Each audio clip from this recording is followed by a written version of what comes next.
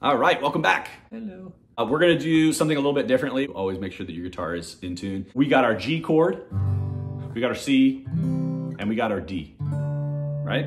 What I wanna do now is work on some individual notes. And what this does is it's gonna work on your dexterity of your hand, but it's also going to, down the line, kind of open things up for you for creating melodies, transitions. And what we do is we start out with our major scale, and I'm gonna come down here to the 5th fret to play it there. It seems like a good fit.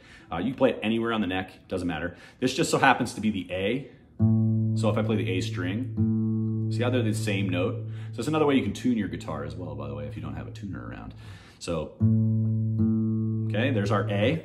And what we're gonna do is we're gonna do 2nd,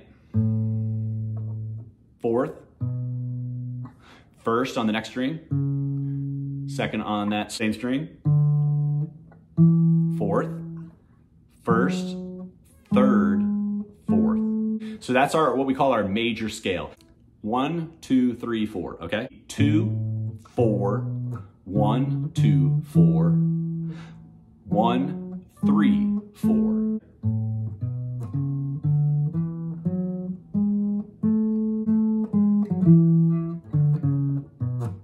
Whoa, now you know a song, man. Work on your major scales anywhere on the neck. By the way, a little side note here. If you've ever heard the word octave, you're going, in this case, from an A to the last note in that scale, which is also an A, 1 octave away. Later on, we'll get into how we can use our 1st and 8th to create a really cool chord. That's it for this video. Remember, practice those G's, C's, and D's and your major scale. And I'll see you in the next video.